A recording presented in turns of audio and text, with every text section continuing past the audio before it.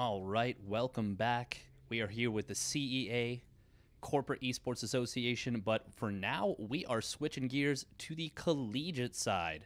The collegiate side, the Starcraft 2 match.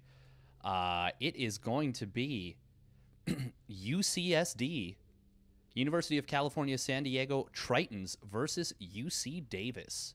And we've got a pretty cool match coming your way. First things first, want to give a big thank you to CEA for having me on for this, as well as Gilded, the title sponsor, and Spotify for helping to support this initiative. And it's pretty awesome. Really appreciated. Super duper cool. And we are going to be getting into the matches pretty shortly. But first things first, I'm going to explain the format. CEA uses a best of 5 clan war style. But in addition to that, there is also a little bit of a twist. First of all, it is 2 1v1s, 2 2v2s, and then an ace match. So already 2 2v2s there, very spicy, I guess. And the way that things are designed, it's such that players, teams, because of course, organizing stuff with tests and everything for a collegiate team, it can be really tricky to get all your players together. So the way that they have arranged it is such that you can actually field a full team with just 3 players if you are, if that's all you've got, or all you have for the week. So it's already pretty cool, very flexible. But then in addition, there is some really cool stuff in the game.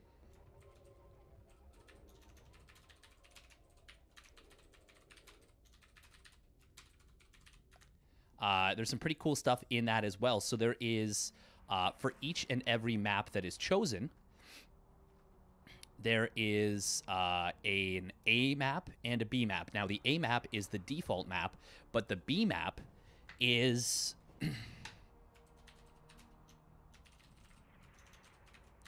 the A map is the default map, but the B map is the map that you can swap to. So there is a pretty cool scenario where if you have, let's say, a player that's really good at Zerg and you want them on a specific map, but things are a little bit awkward in terms of like you don't have a Terran player to play a specific map, you can specifically put in that Zerg knowing that you will have the ability to swap them out. And that's a pretty cool scenario. That is a pretty cool scenario, if you ask me.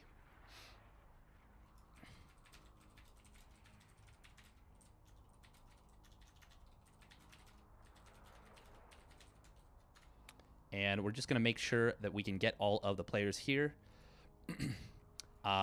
So each team will have 2 swaps. There is the 1 swap for the 1v1 and 1 swap for the 2v2. So in theory, you could actually have all 4 maps swapped because the higher seeded team will swap second.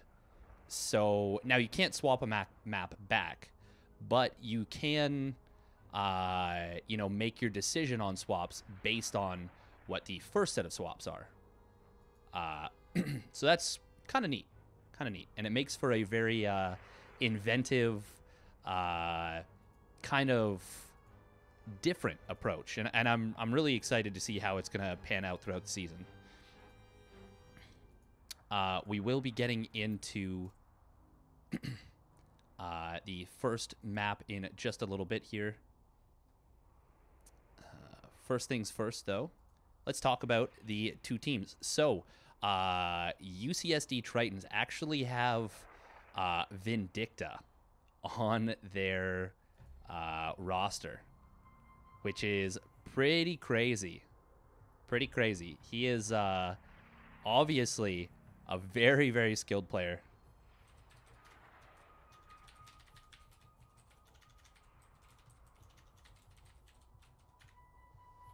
And it's going to be really, really cool to see what he can do for his team. Because you can field players multiple times, he can definitely be a very, very powerful weapon.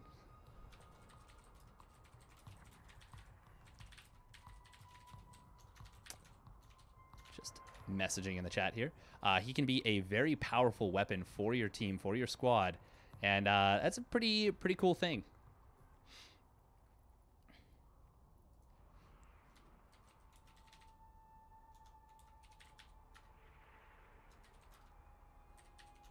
Okay, so it looks like one of the teams actually hasn't started their classes yet. They don't start until 1st of October. I did not know that. Now I know.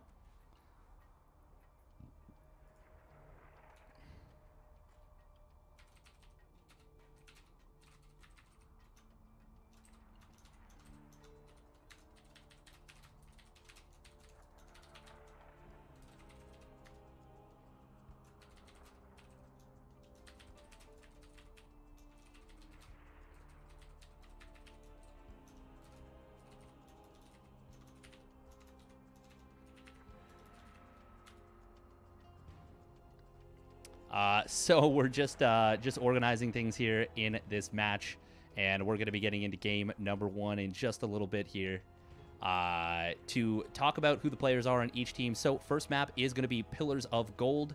That one was not swapped. Second map is going to be Imposter, which, by the way, is one of the Team Liquid map contest maps. That one is the swap. The original map for that one, oh, I'm putting myself on the spot, but here it is, was Death Aura. So, funnily enough, both players actually, or both teams wanted to swap that one, despite fielding a T and a Z, Terran and a Zerg player. Then for the first 2v2 map, that one was swapped. It is going to be Roscallion. And then map 4 will be Oratorio. Oratorio? Yeah. Which is another 2v2 map. And then if it goes to the ace match, it will be on Eternal Empire.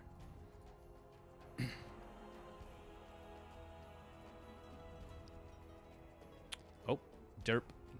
Gotta switch in the players.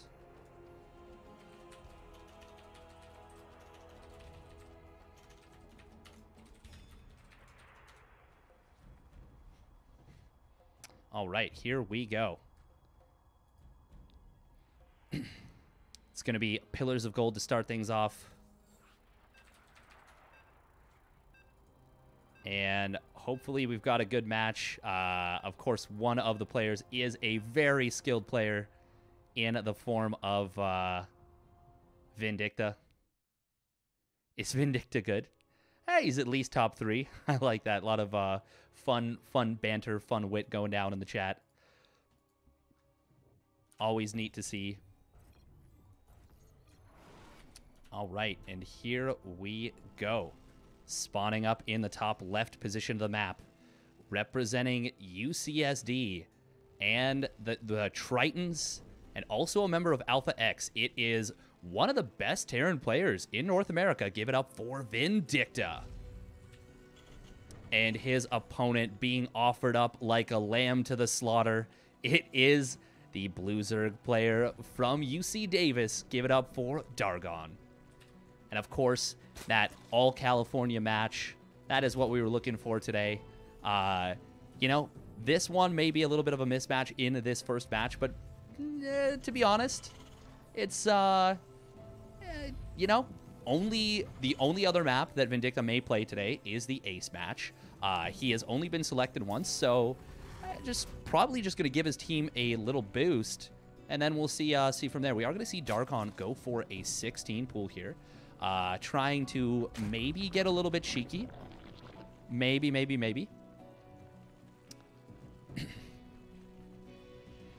He is going to be going for that hatch behind this and banking up a little bit of larva. Could we possibly see, let's say, 6 lings and maybe a roach warren? Maybe a roach warren coming down behind all this. Oh, a couple more drones starting. Okay, never mind. There we go. Drones starting up behind this. So, yeah, he's not going to bank a good number of lings and try and sneak around the map. But it is possible that he may still try and get something done with this. No, he's not banking larva at all. So just getting a little bit of a safer opening. Now, Vindicta did not go for a proxy Rax here. He's in fact just opening standard, but may elect to keep that Reaper at home upon scouting his opponent's opening. No, looks like he's going to send that right across the map. SCV saw that there was no additional lings, or no lings at all, popping out. And, well, Vindicta, if you've ever seen him before, he has some exquisite Reaper micro. And we'll have to see if Dargon can handle that, or if it's going to be a little bit of a tough start for him. Already, one of those lings getting low on HP, but some pretty nice micro. Ooh, great target fire from Vindicta right there. And he is going to be able to pick off a couple of these Zerglings.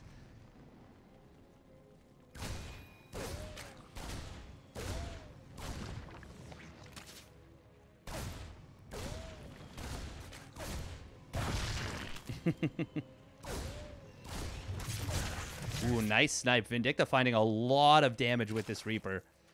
Already picking off 4 Zerglings and a drone, and that is the power of this this very, very good micro we're seeing out of the Terran here. He is going to be popping in and grabbing another drone right there and getting on out. Great find. And look at what we see on this side of the map. Oh, Vindicta bringing the memes here. He is going to be going for a Ghost Academy, a proxy Ghost Academy. And if he didn't already win our hearts over with that Reaper micro, he has won it over with that absolutely incredible build we're seeing coming out of him here. Nice usage of this Marine to shove this back. And that is going to mean that he is not really going to be able to find what's going on. Now, the Zerg player is going for a Roach Warren here. Is that going to be able to get anything done? The problem is that steady targeting on those ghosts, very, very effective against roaches, unless there's a ton of roaches, like a really overwhelming amount. And, well,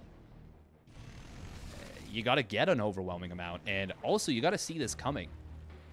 Vindicta, he did put this this Ghost Academy in a very difficult to spot location. Ooh, these queens. Oh, one of them already getting taken out, and now there's no defenses for these Hellions and Reaper. And Vindicta, he has only lost... What has he lost, actually? He has only lost the cost of a cancel for Supply Depot, maybe? And he is going to pick off that queen with another snipe. Lings trying to pop out, trying to help out. Not going to be able to get anything done. 17 drones have gone down, and this has got to be it. There is just nothing that can hold on here. This is just going to be way too much damage. And Vindicta, oh, Dargon offering up his drones, putting them all in the gas, and he's now going to pull them in to their death. And Vindicta is going to take a very clean, only losing 2 Hellions. He is going to take a very clean game number 1. Roaches trying to pop out and help, but already a snipe coming down on one of them. And, well, is this Ghost even going to go down? No, it will not. Steady targeting, killing off the other one. Oh, man. What an absolutely brutal game 1 coming in. Vindicta trying, or, well, sorry, I should say Dargon trying his best, but Vindicta just showing a very, very high level of play, as we have come to expect from Vindicta. He is a good player. He is a really good player and very quick to the kill right there. Almost mercifully quick with that victory there. And we're going to get into a game in just a moment here that I have not had the opportunity to play yet. It is going to be Imposter. Imposter is going to be map number 2 in this best of 5. And it is going to be a TVZ between Matt Fuss and Nigel.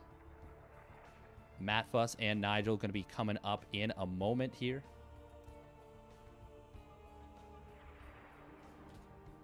Wait, who is Matt Fuss? Is Matt Fuss...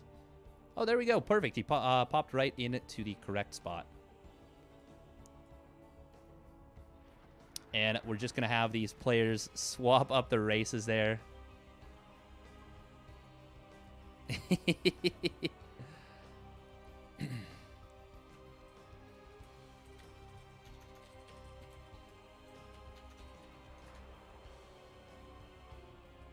And a very, very exciting exciting build coming out of Vindicta there.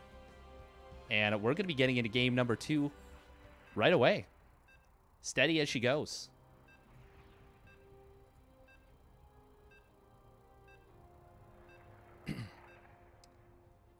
It is going to be a TVZ, as mentioned, on the map Imposter. Like I said, Imposter, one of those maps from the Team Liquid map contest. Some really awesome submissions from these guys. And, yeah, we'll have to see what these two players do with this map. Will they have anything special prepared, or is it just going to be, you know, more standard play? And we have spawning up in the top left, representing UCSD Tritons, it is the Red Terran player, Matt Fuss. And his opponent spawning down in the bottom right, representing SC Swarm and UC Davis, it is the Blue Zerg player, Nigel. So this is, I'm just going to take a look at the map itself here. I like this aesthetically. Very quick push paths with these acceleration zones. Oh my. You get across the map in a very, very quick setup. Now, the thing that makes this a problem is, of course, there's a lot of high ground around it. So tanks are going to be very, very powerful, very potent in these positions. You put a tank up here, doesn't matter how fast you can run through here. You're going to have a bad time. You're going to have a real bad time. Quick SCV scout coming in from Matt Fuss. Wanted to make sure it looks like he's not getting early pulled. And in TVZ, that's not all that common. You don't often see those early pool builds. It's a little bit rarer. So not going to get too much valuable information. But that's fine. That's fine. He knows that there's no cheese. And now he's going to go over and try and deny this third base. Has fallen out of favor a little bit with Terran players, but it's still a very annoying tactic to deal with for the Zerg.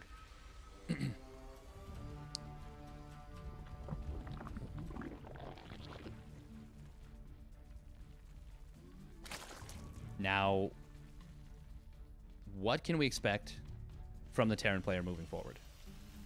Are we going to see a quick second gas and a 1-1-1 follow-up, or are we going to see maybe a very, very fast third command center? Has been one of those things that's been a little bit more prevalent.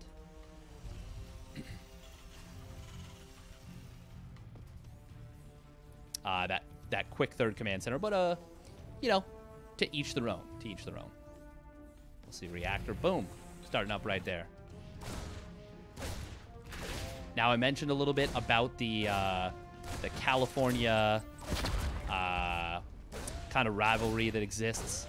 A lot of very, very good players, very, very good teams from Southern California. And, of course, Vindicta is one of those best players in North America. He has made his way into Challenger twice. Or, well, I guess DreamHack Masters playoffs is what we would call it.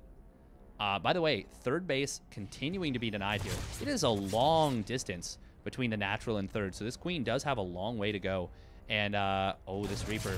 Oh, it's getting very low on HP. Almost going down, but just barely surviving with 5 HP. And now this SCV, well, it is going to get pushed back. Or killed. Oh, it's going to get killed. Oh, sad SCV. F in chat for the SCV right there. Looks like it is that third, or that starport that's relatively quick second gas into the 1-1-1. Now, are we going to see these buildings swap out? Or are we just going to see maybe a Viking or a Liberator and a very quick stim? We'll see in just a moment.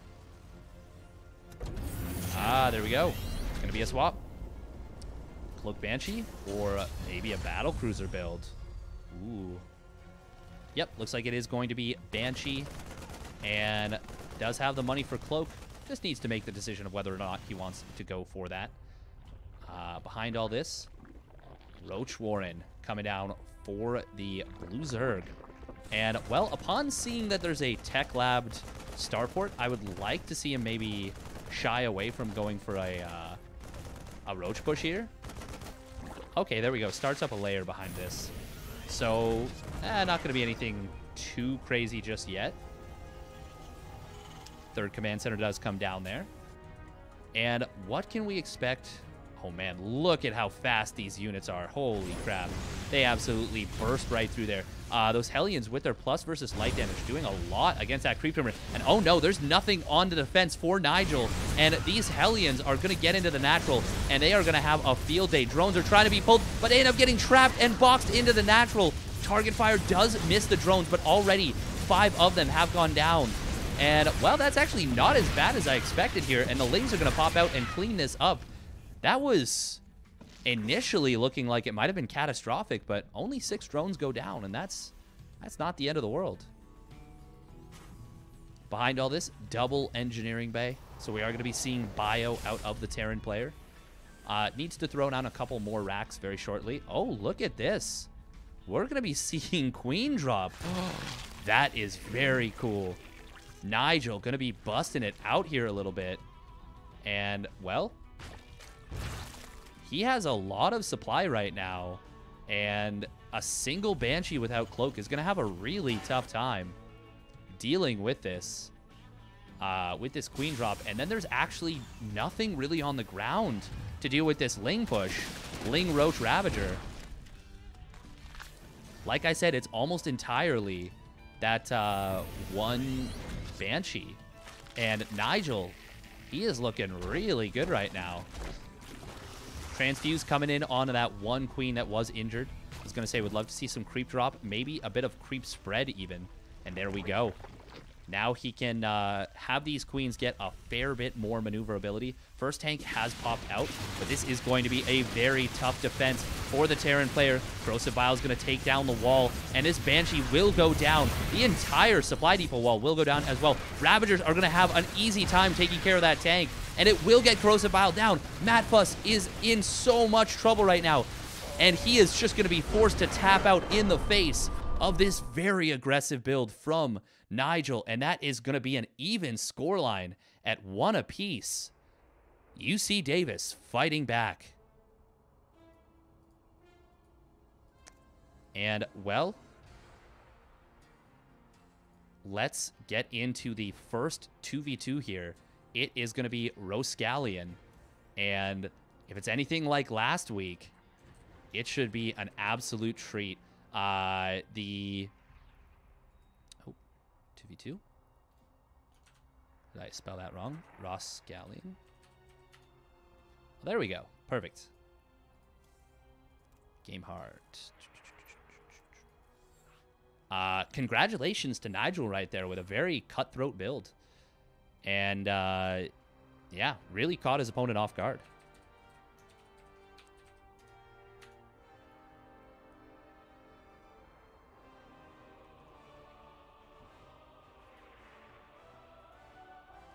And we are going to be seeing it's Kandru and Sweet versus Tiki and Dargan.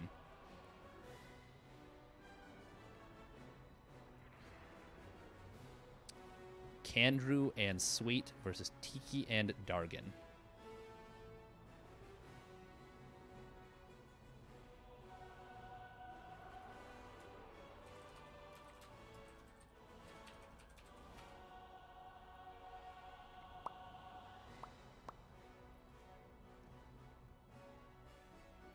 All right, perfect. So it is going to be... Oh. Alucard? How did you not know that Alucard was just Dracula backwards? Ridiculous. And, yeah, very cutthroat build coming out in that game number 2. Awesome. We are getting into the game in just a moment. Tiki Dargan versus Watame Sweet. Watame Sweet looking to reclaim the initiative here with that PT setup. And Tiki Dargan looking to build off of that momentum that they may have been able to build for themselves in the previous game.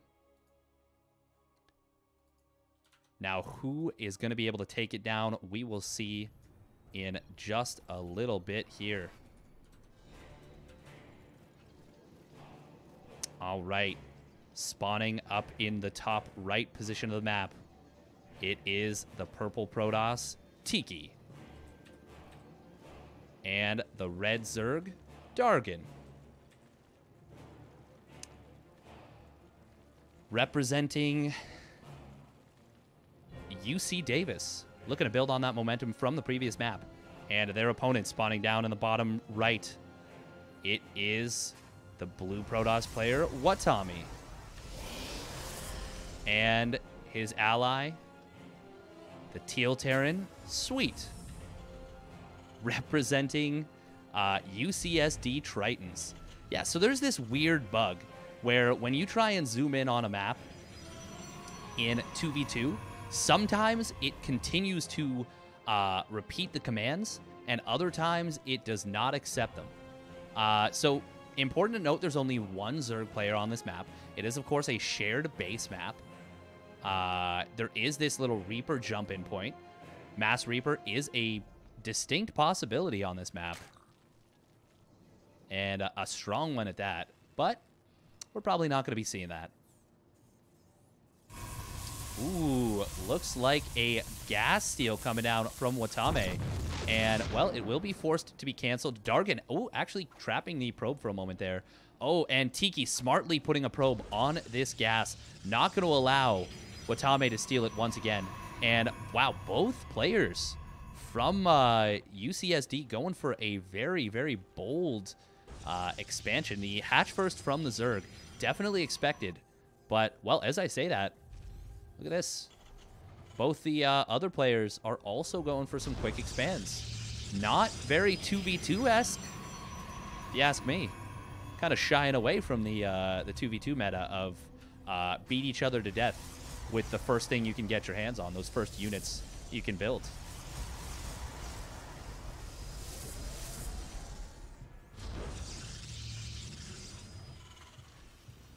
Now, 2v2, for anyone who is unfamiliar, is a very volatile matchup. There is a lot of points where things become really difficult, really strong, really difficult to deal with, I should say.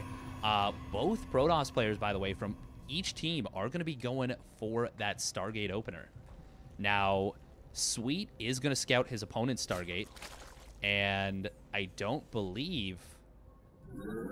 Yeah, no, the other team has not yet scouted the Stargate of Watame, and that's going to be a big advantage. He can start up into that Phoenix production right away.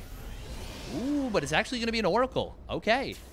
I don't know how I feel about that. I think I would prefer to see the Phoenixes, especially with a Zerg Protoss team where the Protoss or the Zerg player can potentially go mass mutas in tandem with those Phoenixes. But as I say that, it's actually going to be Tiki going for a Void Ray here. So, oh, okay, there we go. Watami now is going to go into Phoenixes behind us. Looks like Sweet is going to be going a little bit of Mech. Mech, of course, such a cost-efficient composition, and some of the weaknesses of Mech can be filled in by your ally. So in 2v2, Mech can be a very, very potent composition. Oracle, though, it's going to get into the main base completely undetected and uncountered. Oh, man, that is so much damage already being done. 6 worker kills for that Oracle. And, well, that is going to put Tiki into a lot of trouble economically. Dargon, by the way. Oh, man. Meanwhile, Watame going to combo this with a double Adept into the natural, picking off even more probes. Tiki is in so much trouble right now. In fact, the 2v2 team... Oh, and the Adepts, they don't get cleaned up. They're going to pop into the main base, and they're going to pick off 1, 2, maybe 3... Nope, not quite 3 more drones, but that was still very effective. And the harassment continues. Sweet is getting geared up with a Widowmine drop. Behind all this, as I said, going Mech. So anytime you get a lead with Mech, it becomes so much more difficult to deal with. Oh no, gotta drop those Widowmines. There we go. Is going to be popping those down into the main base, but a little bit of a missed opportunity, I feel. Oh, this one Widowmine tracking the probes. Nice split off at the last second. Actually causing a Mind Drag to kill off those units right there. Kill off that Widow, or, wow. Medevac. Still, though, everything is looking really nice for the Protoss Terran team. Tiki and Dargan have been knocked back on their heels a little bit, but they're not in an unrecoverable situation. But they're definitely behind. They need to either find some damage or find, you know, really drone up for the Zerg player. Man, look at the economies right now. 30 probes and 31 workers, 31 drones to 48 probes and 46 SCVs. And, well, already Watame has a third Nexus halfway done. Oracle is going to be able to get away from this one Void Ray. And, oh man, this is problems. One thing that's really nice, Dargan already going up into 2-1 for his upgrades here. And he does have his tech. Oh. Ooh, nice Spore and Queen combo. Should be able to keep this from getting too much done. But still, oh, was that 3 kills or 2? I can't check how many workers were killed. I just have to stay on top of it. Oh, Mass Phoenix is going to find one of these Void Rays and will force a recall out. One of those Void Rays does escape, but the other one did go down, and that is expensive when you are already behind. It's expensive when you're not behind. But yeah, this is... Oh, Battle Mech it's going to be. Okay. So it's going to be Battle Mech plus Mass Phoenix. I don't think I've seen this before. And that is a really cool little setup. The Phoenixes are going to run circles around these Void Rays. Ooh, one of the Phoenixes does get caught in the middle of the lift. But with so many Phoenixes and no bonus to Armored, yeah, this becomes very difficult. Now, the Shield Battery does, of course, help anchor these Void Rays quite a bit. But look, one of those Voids almost getting taken out, but the other one not quite. Meanwhile, though, the Voids will pull back to the Shield Battery and turn around and then kill off one of those Phoenixes. Not bad. Not bad from Tiki. And now that this second Shield Battery is finished, the one right in the mineral line, that will mean that he is safe to park those Void Rays right there. Oh, but this will make nowhere safe for the Void Rays. Anion Pulse Crystals. That Phoenix range upgrade, so powerful. First Battle Mech Squadron is going to be moving forward here. And this is going to be problems to deal with, I think. Queen already getting locked onto. The lift, maybe a little unnecessary, though, but it's fine. Nice kill on that one Creep Tumor. And, oh, I love this. Locking onto the Spores. One Void Ray. Man, they really can't fight without the support of... Oh, my God. That's a lot of damage from Magfield Accelerator Cyclones to buildings. I'm always still astounded. Oh, we might be able to find a good number of probes as well as a potentially rallied Void Ray. Anion Pulse Crystals now finishing up. Look how quickly these Void Rays do go down. Meanwhile, the Magfield Accelerator Cyclones with that Hellbat support. Well, the Hellbat Morph was a little bit ambitious. He's going to lose 3 Hellions, actually, as a result.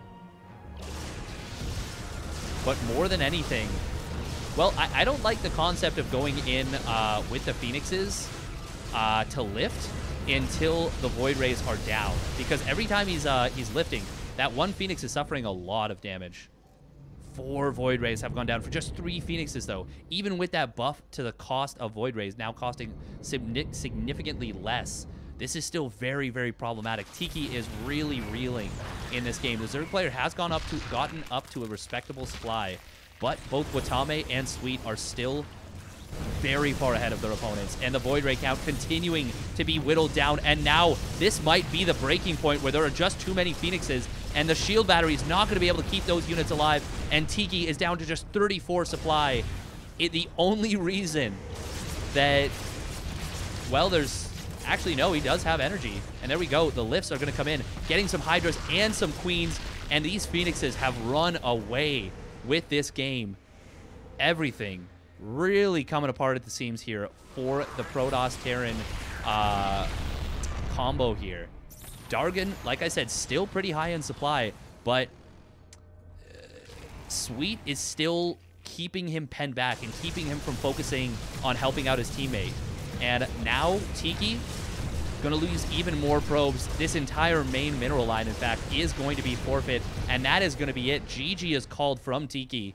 And, well, Dargan, I don't think he wants to leave just yet, but He's got to know that there is not a lot that can be done at this scenario. There we go. Dargon will tap out. Not going to try and 1v2 two opponents that are already quite far ahead. And well played. UC Davis putting themselves up 2-1. And I'll tell you what, Vindicta's not playing in these 2v2s. This is their opportunity to take down the entire map right now, the entire match. If they can win the second 2v2, they're just chilling. They are big chilling. And yeah, they're on the verge of putting this one away. Oh, wait, no. Oh, okay. Wow, I had that backwards. So it's actually UCSD that has Sweet and... Okay. Yeah, no, I had that backwards. So it's actually UCSD that is on the verge of putting this one away.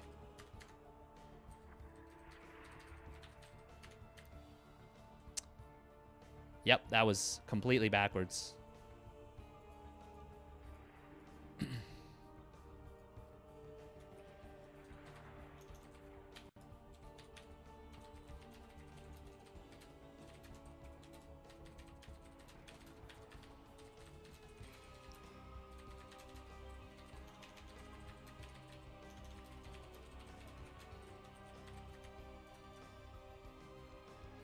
All right, so we're going to be seeing Watame once again.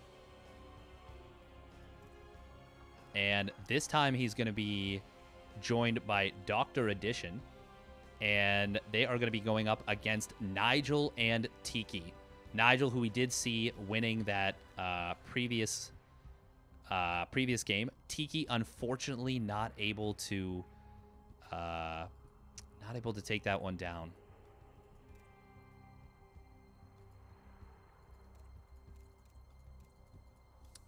Yeah, Tiki suffering a little bit actually in that 2v2. Very difficult thing to deal with when you got Phoenixes constantly camping your production, and there's not a lot you can do. But we're going to be getting into the second 2v2, the fourth map, potentially the last map in this whole thing. It's going to be a Zerg Protoss versus Zerg Protoss scenario. We're going to be having Watame and Dr. Addition for UCSD Tritons versus Nigel and Tiki for the UC Davis team. And we're going to be getting into it in just a moment here.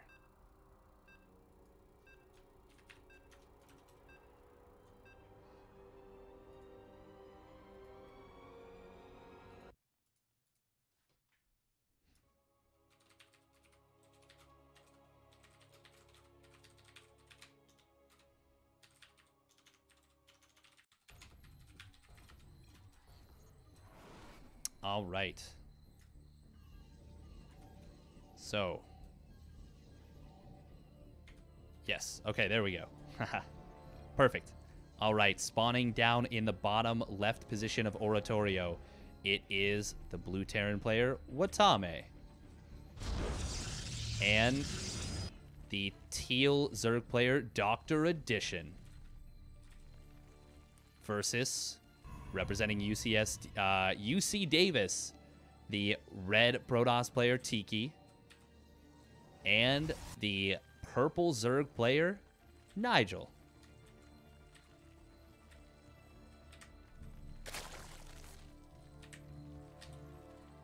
Just practicing my zooms. It's hard because sometimes it holds down the zoom button, and sometimes it does not. Right off the bat, this is a very large map, by the way. Very tall map. Lot of, well, long rush distance. It is a neat map because there is this in-base expansion, but you are actually separated from your ally. Now, you are joined through the back, so you can still help them without exposing yourself to, let's say, Zerglings. But it still is a little bit of a ways away. You can't immediately respond on a map where it's just a full shared base. It's kind of a hand-holding base situation. But, you know, there's just a little bit of distance. Like, the relationship used to be a lot closer, but now there's just a little bit of that awkward distance. And, well, you're just going to be looking to overcome that. Both players actually almost identically mirroring, or both teams, I should say, almost identically mirroring each other. Of course, it makes a ton of sense for the Zerg to expand forward and the Protoss to take that back base. The only difference is that the Zerg player for UC Davis has elected to take the base kind of to the side. And that will mean that the Protoss player is going to have a slightly easier time expanding a little bit later. But it's always going to... Actually, you know what? No, this might be a safer base to take as the Protoss third.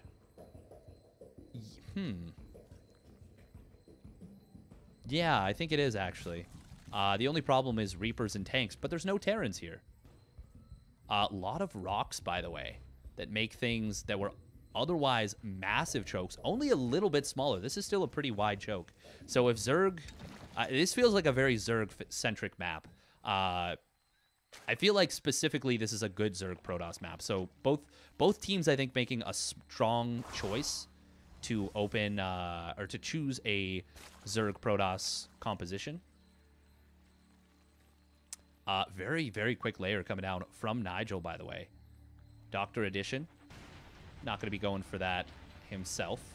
Going to be instead going for a quick Ling speed and an Overlord speed opening. So going to be looking to get a very early scout. Tiki, once again, going to be opening up with a Void Ray here. Looks like a kind of a Ling scout coming in from Nigel here. A little bit tricky to see the colors of these two Zerglings, but there are 4 on each side. Really nice scout coming in from Nigel. Going to be able to find that it is, in fact, Phoenix from Watame. And, well, Doctor Edition now will kill off every single one of these Zerglings, so that's something. Well, it's nice, actually. It's very nice. One of these Zerglings with 2 kills. A little Predator right there. A little strong boy. Meanwhile, ooh, double Adept from Watame. Going to be getting into the natural again, but they're on move command. Oh, no. Now, they will turn around and fight. They are going to be able to take down... potentially, yeah, it's going to be 3 drones, but that could have been so much worse for Nigel. Nigel, with some quick thinking, though, will get the takedown there. Tiki this time, not going to be getting overrun by Phoenixes, I think, but, oh, wow, going to be going for a very quick Fleet Beacon. Did try and rush up to carriers last game, but was not able to do so. Was taken out by the Mass Phoenix of their opponent. This Adept, well, with the shield battery eventually finishing behind this, should be able to hold. Oh, these queens trying to get on the ramp. Nigel, oh man, getting distracted significantly here. The Wombo combo. Oracle draws all the queens into the main base, and now the Zerglings getting a lot of damage done. They are going to find so many of these drones. Oh my goodness. That is really catastrophic for Nigel. Getting knocked down to just 25 drones, and Doctor Edition and Watame with that combo looking really, really solid in game number 4, and very close to taking this one down for their team. Watame going to be once again going for these Phoenixes.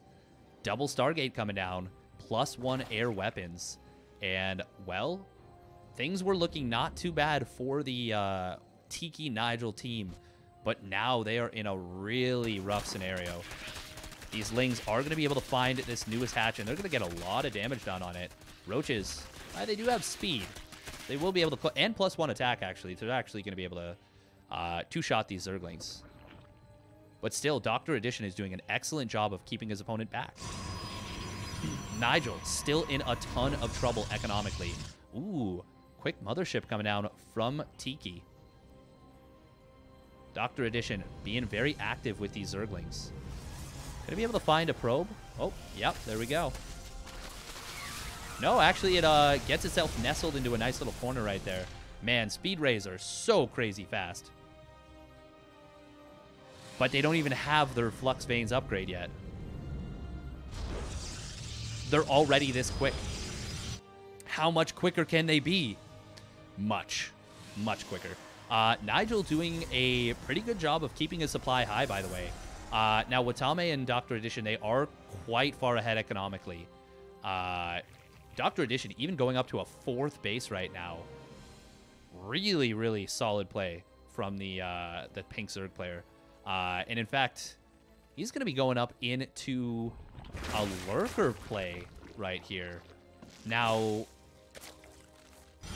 Tiki with the mass Void Rays. Well, this is difficult to deal with. I will say that. It is really difficult to deal with mass Void Rays. Now, there is no Anion Pulse Crystals just yet, I don't believe. Yeah, no, just the +1 attack. And going to be going up into a third Stargate even. Oh, damn. Oh, damn, oh, damn.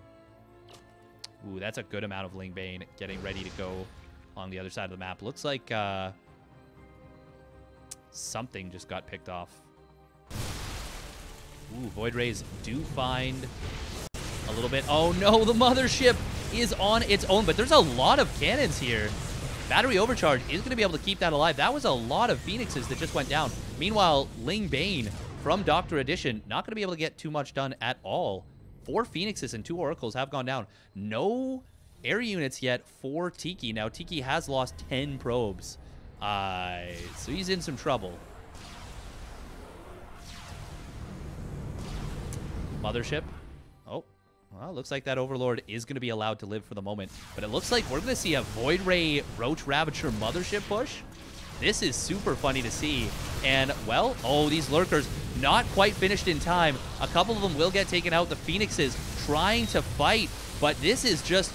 I don't think this is enough Phoenixes. Oh, maybe it is, though. Oh, man, there was actually not that many Void Rays. And now the Mothership will get cleaned up. That was actually definitely enough Phoenixes. Man, it is really hard to call a fight when Zerg units are almost the same color. These cannons. Man, I forgot, too. Those Phoenixes had +1 attack, which is a really big deal. Really, really important upgrade. And, well, the Nigel Tiki combo getting a little bit of a bloody nose right there. Looks like some Banelings did try and get into that third base. And, well, they got some damage. They got some big damage. Nigel's hurting. Hive, by the way, on the way now for Dr. Edition. He's going up into +2 attack, going for that Roach, Hydra, Lurker, Ravager combo. All those ranged units. And, well, more probes getting picked off for Tiki. Tiki is on a nice unit count. Oh, man, Dr. Edition sieging this third base. And, well, Corrosive Biles, 1 Corrosive Bile, not going to be enough to take down these Lurkers, and the Lurkers are moving forward. But now there's Void Rays here, and they're going to turn on their Prismatic Alignment, and they're going to have a field day. Now, Prismatic Alignment does not help against Hydras, but it will help against these Lurkers, and we see how quickly that gets taken down. Roaches, not quite going to be able to take down this base. They do get a couple of workers, it looks like. Meanwhile, as all that happened, Watame found a lot of economic damage and is continuing to find more and more. Carriers are going to keep these Zealots from running into the main base. And Cannons will grab one, looks like just 1 kill on the Phoenix on the way out. But yeah, I would love to see Tiki throw down quite a few more cannons right now. Despite that defensive fight on the left side going very well, because of all the damage that the Phoenixes did, this is still a really, really tough spot for Nigel and Tiki. But once again, they are not out of it. Now, Watame and Dr. Edition both popping off economically. They are really, really roaring. Look at that. The high yield geyser. They're both on 5 bases now. This is a tough spot. Now, because of how the StarCraft 2 economy works, they're not going to be outmining their opponents by a ridiculous margin. The number of bases isn't necessarily as important, but this is a big problem. Carriers and Void Rays getting found a little bit, but actually, the Carriers and Void Rays could fight right now. Oh, man, with that, I think with that Carrier to help, that would have been, or 2 Carriers to help, I think that would have been okay. Nexus, though, will get taken down. Zealots, not going to be able to get the kill on this newest base from Nigel. Man, this is a lot of Hydras, though. A lot of Hydras and Lurkers. And, well, we're seeing Vipers come onto the map soon. We're seeing Seismic Spines upgrade situation. Slight upgrade lead in the ZVZ scenario in favor of Nigel, but it's just that Carapace. +3 attack is on the way for for Dr. Edition. These Zealots, oh, they're going to try and get the snipe on this base, but there's just too much Zerg there, and they're not going to be able to get the kill. Tiki, by the way, still is building up this Golden Armada, and the Phoenixes, they don't actually do that fantastic in the late game. However, 6 carriers being built at a time from the blue Protoss player, and, well, he has really done an excellent job. Ooh, as I say that, loses a lot of Phoenixes right there. But now they're pushing into Lurkers. Oh, no! The Roach Hydra Ravager force of Nigel shoving in to the face of those Lurkers. Now, there are a lot of Void Rays here, and they are going to turn around and kill a lot of those off. Not many Hydras left for the Zerg player, Dr. Edition, and the first kind of real win, I would say, in this game, coming in for Nigel and Tiki. But now there's the carriers. They are going to reveal themselves. However, the Interceptors are fighting in to a lot of Hydra's Void Rays. And, well, the carriers of Tiki. But the carriers of Tiki are actually out of Interceptors. And Watame, he is still going to be able to fight on very effectively right now. Oh, man, get those Hydras out of there. Nigel is going to lose a lot on the retreat. Oh, man, kind of a disjointed retreat there. This Zealot run by once again being taken care of by these carriers. But this carrier swap from Watame is such a devastating move because he has been pumping those air upgrades very hard. He's already on +2 attack, +1 armor, +2 shields with +3 attack and +3 shields already now started up. And, well, I honestly don't know what can be done here for Tiki and Nigel. They're in a lot of problems. Oh, this base is going to get taken out by the Seismic Spines. Lurkers, one more shot should do it. There it goes. Meanwhile, Ling's going to try and run in on this base. There's too many cannons to get anything done there. But this, killing off this base for the Zerg is so desperate. Such a bad, bad scenario. And the Vipers represent a lot of threat to these carriers and Mothership for Tiki. Oh, man. So many Interceptors popping out right now. The Yoink coming in on that Mothership. It is going to get obliterated real quick. Blinding Cloud blocking out the Hydras from Nigel, and Tiki and Nigel, they are going to be forced to tap out by this late game transition from Watame off of that roaring economy. And Watame, looking really good for his team, will take the match, the 4th match, and that will be the whole series going in the favor of the UCSD Tritons. Very, very well done. And, well, we're going to see if we can get some interviews here with the 2 captains of their team. First things first, we're going to look for the captain of the Tritons.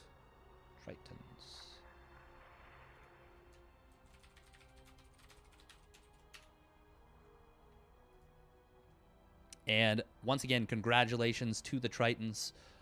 Really solid, solid performance from them. And yeah, I gotta say, good stuff, good work.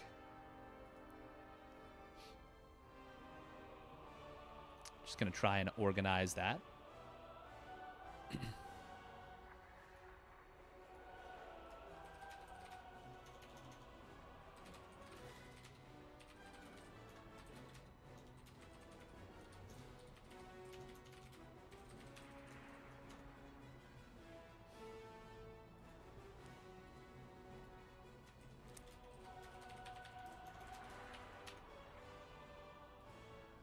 And, oh yeah, we're just going to let the, sorry, let that stuff catch up. Let the stream catch up.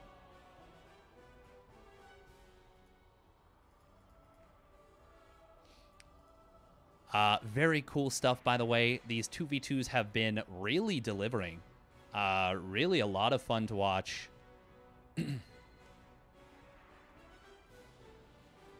Nigel doing his best for his team, but unfortunately not quite able to send it to that ace match. Was able to win the 1v1 that he played in. Tiki getting up into that Sky Toss army, but unfortunately just being overwhelmed by the insane economy from the opposing Protoss player Watame in that game number 4. I guess the second 2v2, game 2 of the 2v2s.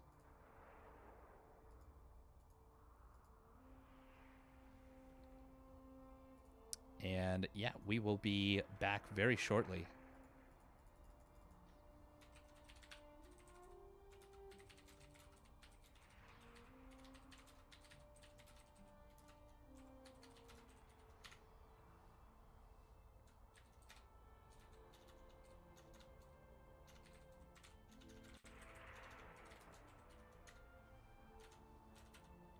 All right, so just going to be coordinating with these two captains here, Nigel and T-Dragon.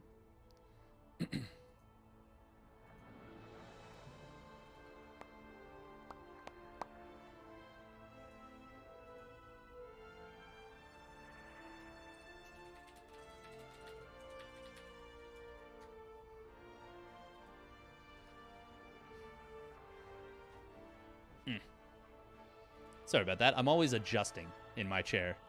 Always adjusting to get comfortable, and you know how it is. Very fidgety guy. Oh.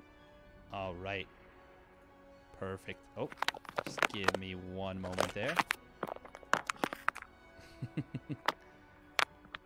Hello? Hello. Welcome, welcome. Hey! I am joined by, well, why don't you introduce yourself? Yeah, my name is, well, my in-game name is T-Dragon. My name is Cameron Wayne. I'm the captain of UCSD Esports, or, sorry, UCSD Starcraft. Starcraft, let's be honest, Starcraft is the king of all esports, so come on, you know how it is. There you go. Yes, sir. So first things first, congratulations on your win. Thank you. Yep, very, very good stuff. How did you come to organize the team? How did you come to, I guess, be in charge and all that? So I'm a third year at UCSD, and I had been participating in UCSD Starcraft since my freshman year. So I got to know the older players. They just sort of passed the role along to me. We got very lucky this year with our lineup. We got a lot of new faces. Oh, nice. A lot of good players, though. Yeah.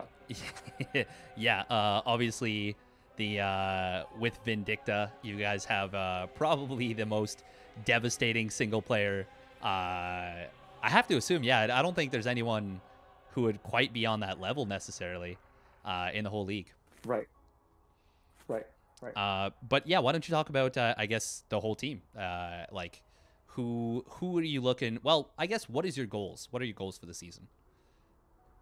Yeah, so for me personally, it's just about carrying on the tradition that we have at UCSD. We are the oldest esports organization on campus, and we've traditionally performed relatively well in both team leagues and individual events, tournaments and leagues and such.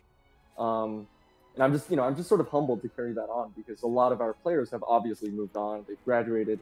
Starcraft isn't quite as popular as it used to be. Yeah. But I'm just happy that I have such a great lineup of my guys are passionate. They love the game. They play way more than I do. I can definitely say that for sure. But yeah, we're just, I don't know. I guess it would be accurate to say that we're looking to win. But a lot of us, we all play the game because it's our pastime. We all play the game because it's fun for us. And that's really what we're looking for. We're just looking to have fun. So. Awesome. Yeah. That's good. And yeah, I would say definitely with Vindicta on the squad, with what you guys have ready to go, I think aiming for winning is definitely a very reasonable thing for you guys. Right. Other than that, you mentioned that this is you kind of are carrying on the mantle. Is there anyone else that is helping out with that transition into becoming, I guess, the leader? Right. So the team captain before me was Joshua Chan. He goes by Flume. Good friend of mine. He was the team captain for, I think, most of his years at UCSD before he graduated. Last year was his last year both participating and attending UCSD. And so he and I both got into CEA when you guys came out with the Collegiate League.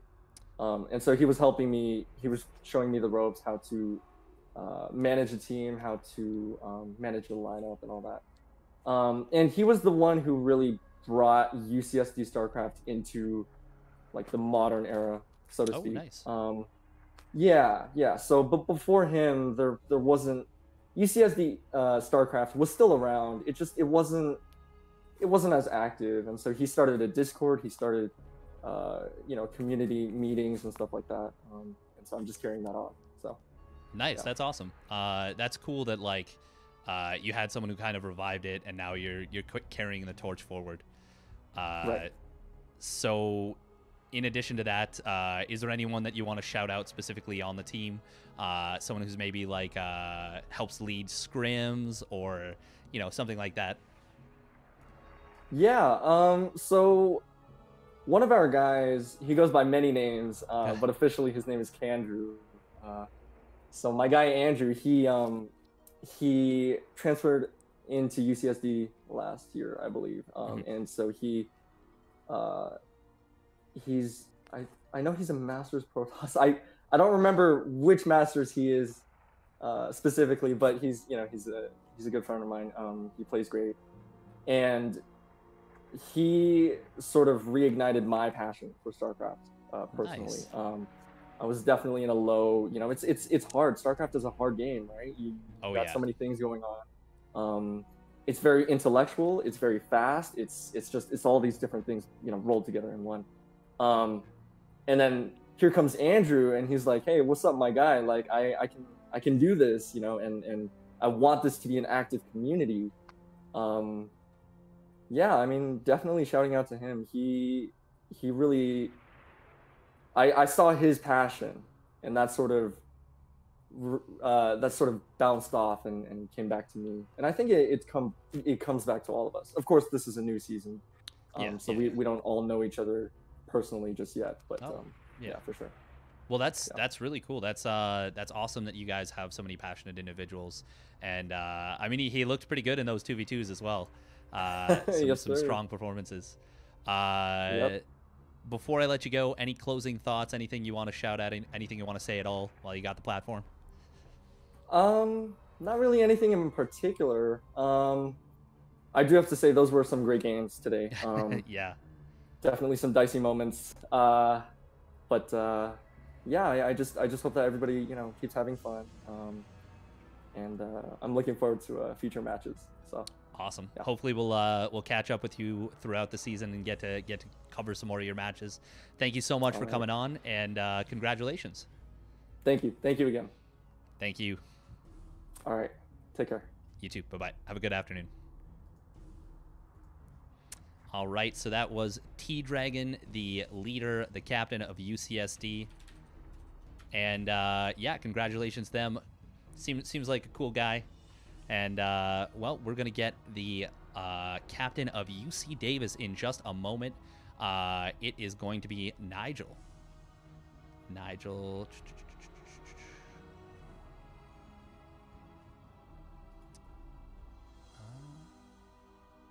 Awesome. So we are going to get into this in just a moment.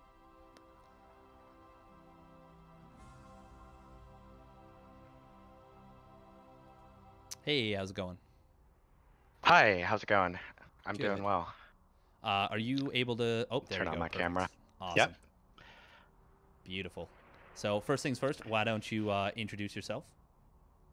Hi, I'm Nigel. I'm the captain of the UC Davis team. Well, I also kind of co-captain it with Tiki. We kind of just have like a group thing going on. I graduated from UC Davis this past June, but CEA is allowing recent grads to play in the league, so I've just continued being involved. Nice. That's obviously pretty cool. The CEA is, yeah, they try and be as, accommodating as possible. Yeah, it's been really nice because I was already thinking that I'd participate in just kind of like a coaching, advising capacity, but I've been really happy that I've been able to continue to play. Nice, that's awesome. So obviously you've been involved for a little bit. Why don't you talk about your history a little bit? So I actually transferred to UC Davis from a community college two years ago about. Um, and when I got to UC Davis, I was really excited to meet some people that play Starcraft. It's been like a great way. Like I love Starcraft, and it's been a great way for me to meet people over the years. So I tried to find people who were playing Starcraft, and actually, I remember I opened like the big gaming channel on our campus, the Discord server, and I tried to like control F for StarCraft, and just like the past 10 mentions were our player Tiki, just like anyone play StarCraft? Anyone play Oh, StarCraft? So I think there was a little bit of a dead period. I know there's a long history of CSL and TESPA teams, but when I came, it was kind of disorganized. Tiki was trying to get players together, mhm. and we managed to get some people together for a CSL team for a while. And then actually, when I came to Davis, I ran into I don't remember how I learned he was there, but I learned this guy Alpha Ferg was there, who some people in the chat probably know because he has a long history in the CSL.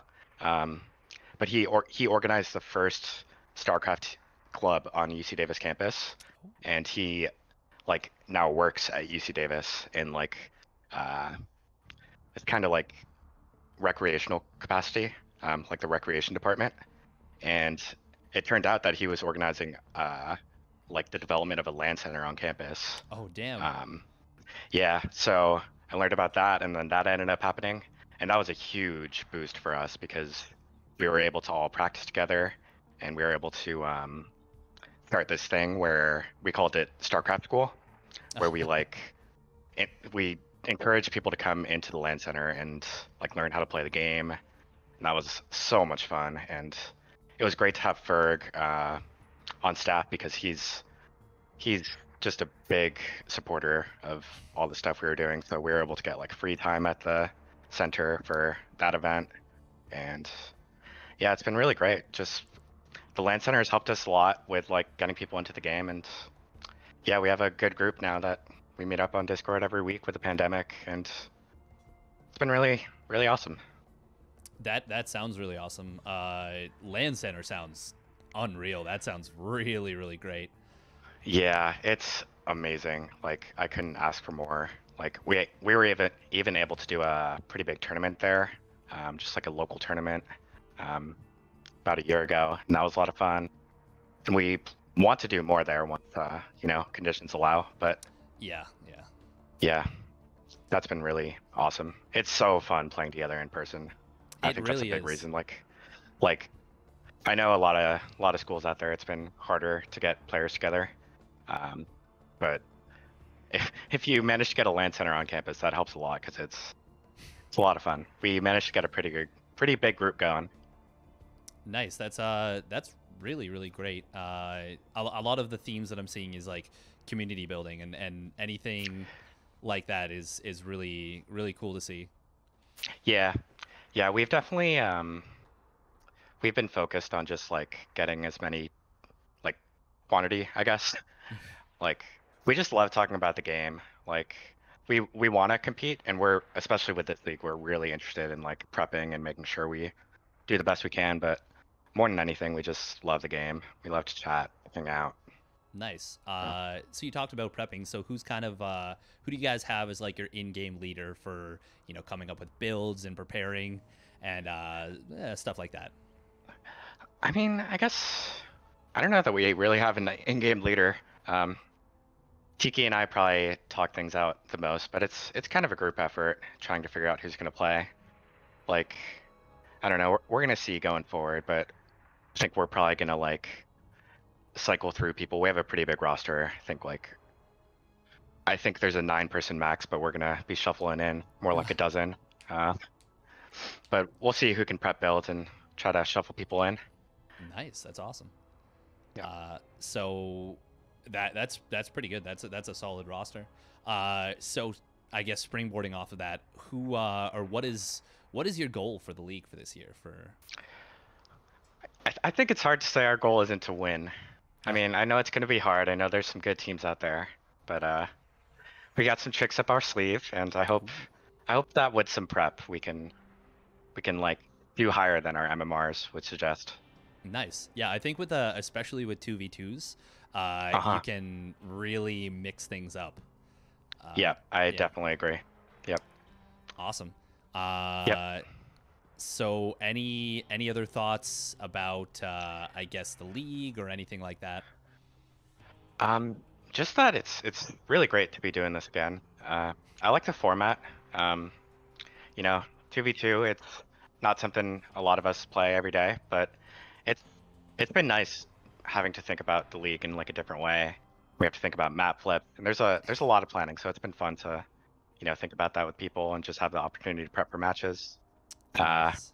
while I have the chance, I'll shout out Tradition, who you saw in that last game, the Zerg. He's a good friend of us at Davis. He's been here for actually since I got here a couple of years ago, and he actually just moved down to UCSD to start a grad program down there. So Ooh. it was pretty weird this week to play against him. He's usually very involved in like our competitive planning and pretty much everything. So we had to hide some secrets from him this week, and it's gonna be nice to not have to do that anymore. And T Dragon as well. He's a great guy. We're always chatting. It's definitely one of the teams where we feel closer to. Oh, nice. That's cool to hear. Yeah. A little bit of like corporate espionage there, but Yeah, yeah. Yeah, it's been tough. We had to have a private channel. It's weird. Well, it sounds like you guys have a really awesome community set up, not just between like all the players, but between the schools. That's really neat to see. And Yeah. yeah, Yeah, it's made me really happy that there's other schools out there, like the ones in this league that are trying to do the same thing, just trying to make friends who are playing StarCraft, and yeah, it's really cool. yeah, yeah. Before I let you go, you already shouted out a couple people. Shouted out a couple people. Are there any other shout outs Mhm. you want to make? Any social media, etc. Blah blah blah. Social media. I don't really know. I guess I'll shout out Gunrock Gaming. That's our LAN center. I Hey, think there they you have go. some social media you can follow. They've been so great for us. If anyone in Chaz in Northern California or nearby, like a year or whatever, we'll have another tournament. Swing on by. Nice. That sounds really cool. So once again, it's what the name was Skyrock It's Land a Center. it's Gunrock Gaming. Gunrock Gaming. Gunrock. Yep. Yeah, by all means, See, link that in the chat. will do. But yeah, that's gonna do it for us. Thank you so much for joining me. We're looking forward to seeing more of your progress throughout the season, and hopefully some nifty snipe builds. Yep, you'll be seeing them. All right, thanks a lot. Thank you. Have a good night or afternoon, I You too. guess. Yep. All right. Good afternoon. Awesome. That was once again Nigel from UC Davis. Want to thank both of the captains for being on here, joining me for an interview. Always appreciated. Always cool to get some outsider perspectives. That is going to do it for the broadcast today. Want to thank everyone who's tuned in. Hope you guys had a wonderful time. Want to thank the sponsors today of the whole tournament. So Gilded, you can check out gilded.gg as well as Shopify. Shopify, the really useful app, obviously. They've really popped off in the last like 2 years. It's actually super cool to see. And besides that, we will be back next week once again. I believe we'll be doing a highlights recap. I'm not sure. At some point this week, most likely. And then next week, we are, speaking of broadcast, this past Tuesday, Whisper and I, the admin who's helping, obviously, run the entire CEA SC2 stuff, we did some very cool stuff. We did some, what would you call that? I guess just general, like we picked the maps for this coming week. I guess next week now, next Saturday, and we picked some pretty cool ones. Definitely, we didn't have any interaction with the chat. No one came in and suggested any stuff. So it was just what we did. It was just what we set up and all that. So definitely leaving a little bit of an opening, I should say. If you want to have input, make sure to show up for the next one for sure. But for now, I'm going to be signing off. We will be back next week at 2 p.m. EST, 11 a.m. PST for the Collegiate Esports the Corporate Esports Association, the corporate side, and then at 4 p.m. EST and 1 p.m. PDT, not sure, Pacific time. We'll be back with the Collegiate side once again. Other than that, I have been Steadfast. You can follow me on my Twitch channel at Steadfast SC. You can follow me on Twitter at twitter.com/SteadfastSC2. YouTube, Steadfast Space SC2. Just got to keep it different for awkwardness sake. Of course, make sure to follow this channel. That would be greatly appreciated. And have a wonderful afternoon. Thank you so much for tuning in.